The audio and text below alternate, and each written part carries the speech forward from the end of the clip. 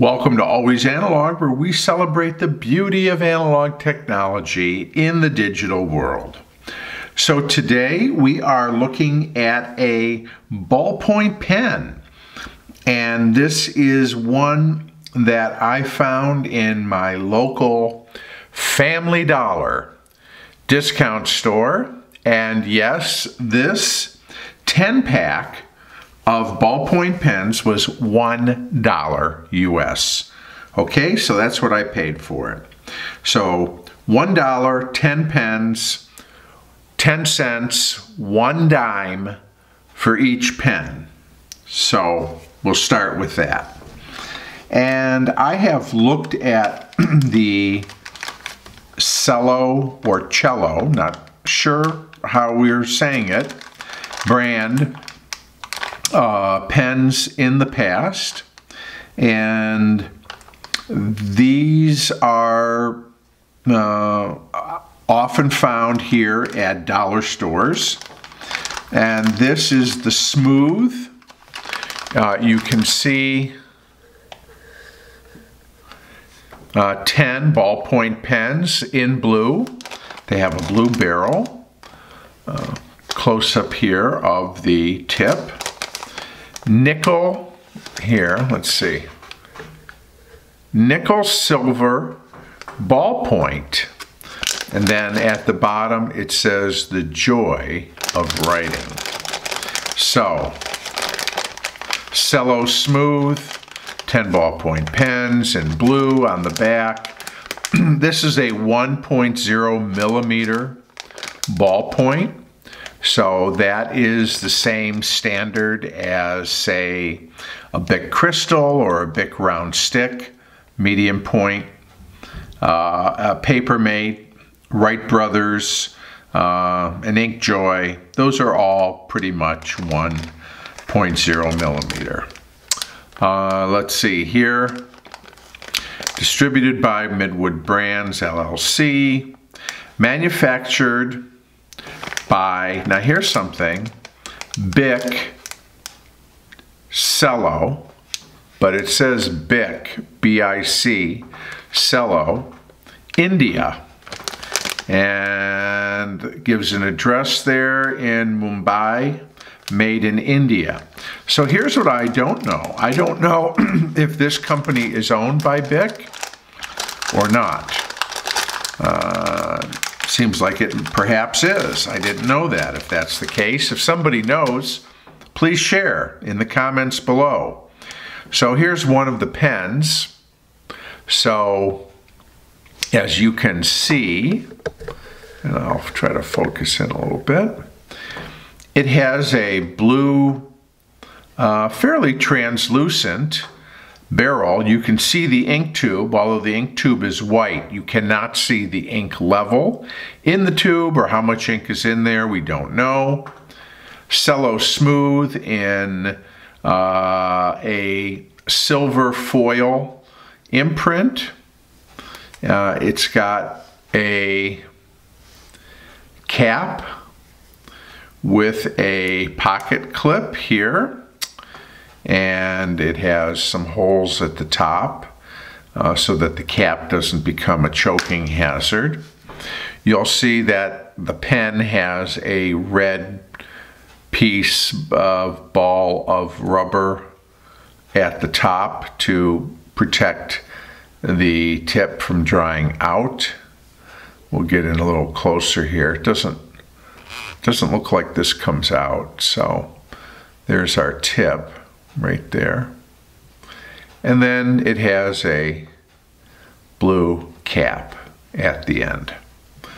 So let's see, I assume that the cap will post on the end, and it does, snugly. So let's get to writing.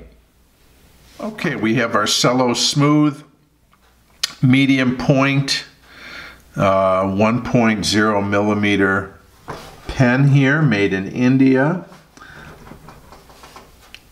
Starts right away.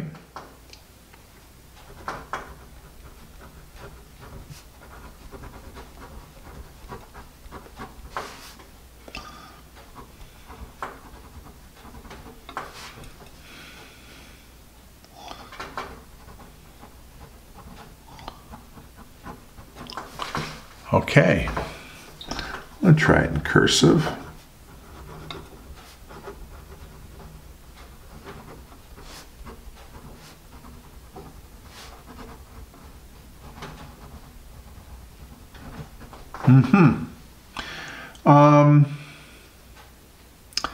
Well,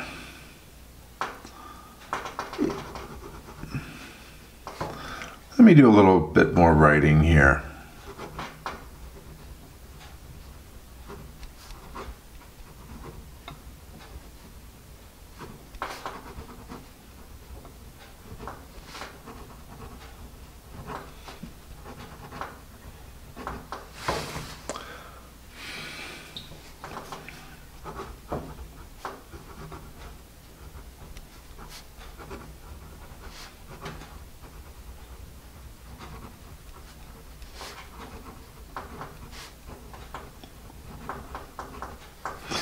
Is this pen smooth? Now it's called the Smooth.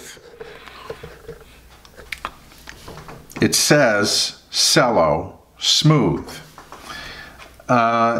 It's not really that smooth, frankly. Is it smoother than an Inkjoy? No. Is it smoother than a Bic Crystal? No, not really, I don't think. Or Wright Brothers Papermate? No. Or even say, to compare it to maybe another Indian pen, a Link, a Pentonic. No, it is not that smooth. I've used pens that are more rough than this, but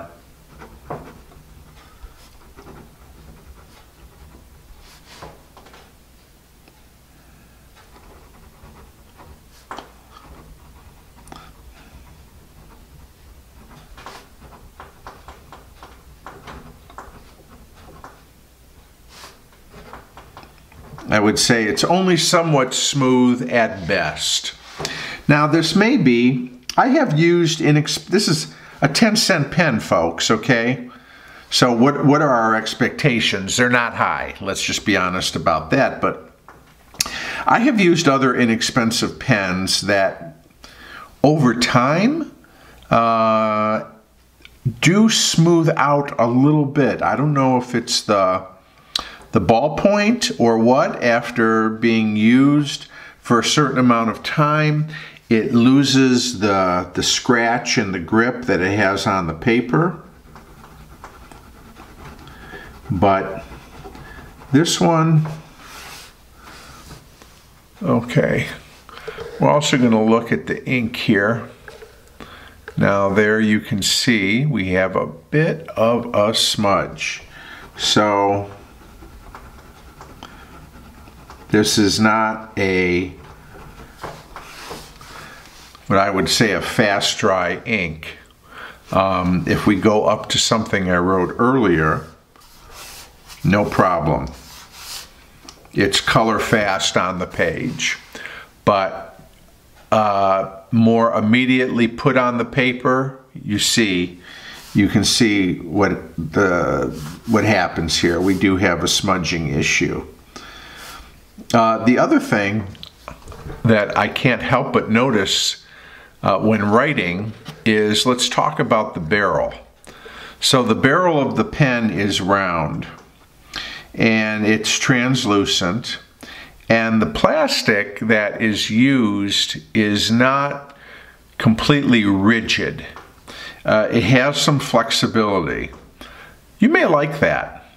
Some people like these pencils like the Bic, I don't know if it's the Evolution or the Revolution, I forget what they call it, but it's basically made with an extruded kind of plastic, and it's bendy.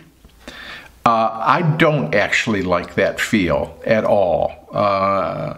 And when I press down on the pen, particularly here where my index finger puts the pressure on the pen, it bends. It's hard to see from this angle, but it bends. There's this flexibility there. And I don't know that it completely changes the response that the pen has to the movement of my hand or impacts the overall writing performance, but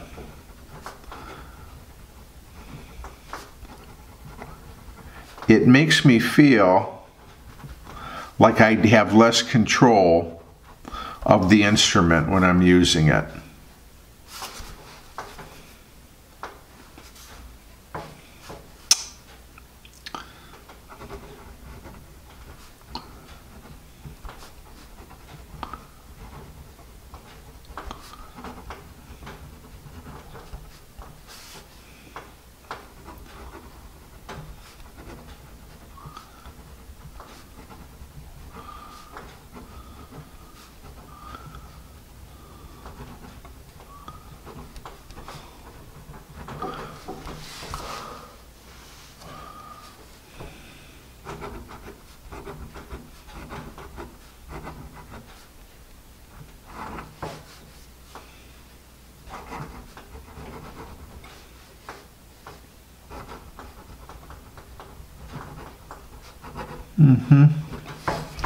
Well, it's a 10-cent pen, and this would be a good pen to put in some sort of communal place where you don't care whether or not they come back or not. If, you know, it writes, and I've had worse pens than this, but it's, again, I don't like the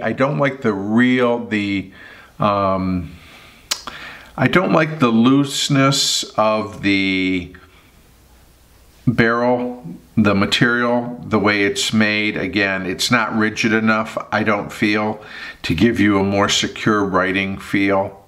And it is not as smooth as I would like in some other pens. To spend $1 on 10 pens, I think, is, you know, not a problem as long as you don't have expectations.